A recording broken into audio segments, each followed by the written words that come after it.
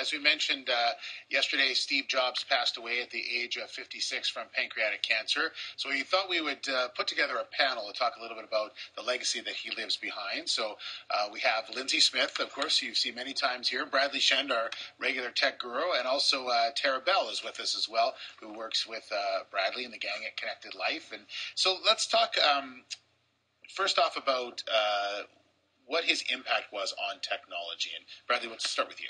Yeah, I don't think there's anybody that has had a more profound impact on technology in the last 100 years. I mean, you look at the Apple computer itself, the Apple II, the first commercially viable computer that had great success. You look at the iPod. You look at the iPhone. You even look at the Internet. He was fired from Apple and founded Next Computer, and he built it in a way that he wanted to build it. That later was acquired back to Apple. And a few people know, but Tim Berners-Lee, the inventor of the Internet, we claim, right, built the Internet on a Next Computer. So the Internet, again, he's touched technology in so many ways. So we perhaps wouldn't have the Internet. We wouldn't have the personal computer. We wouldn't have the iPhone. We wouldn't have the iPad. Yeah. You know, in all these ways, he touched us all. Tara, what do you think? Well, like Bradley said, he built the hardware and he also built the brains inside the computer, the software. And then he touched the entertainment industry as well. When he got fired from Apple, he started Pixar. He acquired it from Lucasfilms, a computer graphics division. Right. And then, came out with Toy Story. That was pretty big. Yeah. 360 million worldwide. Wow. What do you think, Lindsay? Again, he's touched us in so many ways, but I mean, people don't realize that he's been a visionary for not only the technology community, but for the community at large. It was his idea to actually start putting spacers on laptops so that we would have a place to rest our hands. The mouse was actually one of the things that he invented for the Apple computer. So he was an inspiration on so many levels. Typeface. He was the one that came up with the idea of creating different fonts.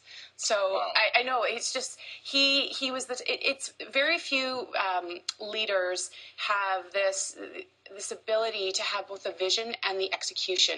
And he was the type of person that could come out with these creative, mind-blowing ideas, but then have the tenacity and the focus to build a team in order to make those visions become a reality. Now, Bradley and I have discussed this a lot, and what I find interesting about him was he developed things. iPads, iPhones. It's like Microsoft has developed the Windows operating system, but for me, it's more interesting when someone develops all these things, and that's what it was about Apple, was they came out with really neat things all the time. It was something, the next wave of what everyone wanted. Mm-hmm. How did he gauge what the public was going to try and take?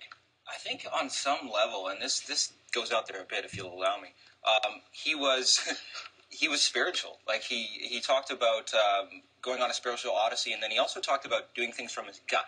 And he had that bravado, he had that master's sense of performance, and everybody knows he understood marketing. But he could design a product in such a way that he could forecast or know where it was going. He quoted Wayne Gretzky famously in a speech saying, I'm going to mess it up a bit, going, I don't skate where it's going, I skate where the puck's going. Yeah. So he knew where we were headed. Yeah.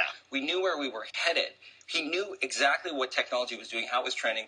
In a vision, almost gut level, he could just go there. Yeah. Terry, you have an iPhone in front of you, so just talk about just sort of the introduction of the iPhone and then on to the next products that he was able to come up with. Well, the iPhone is pretty much the coolest gadget of all time.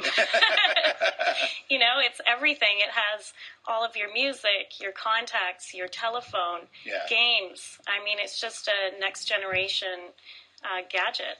Was that the thing that he did so well, was take, 6 different devices and say, well, why not just have one and we'll make it? I think what he's most known for is how he's able to simplify the user interface. If you look at the other technology providers that are out there right now, the hardware providers that are creating operating systems for their gadgets, they're using this app. The apps, essentially, that has become the way of doing it because it simplifies the whole process. Steve Jobs was really good and again, it's not just him. He has a team of great people behind him that recognize this, but looking at how people interact and engage with technology and having that reflected in the operating systems that he built. It was all about being simple. When they announced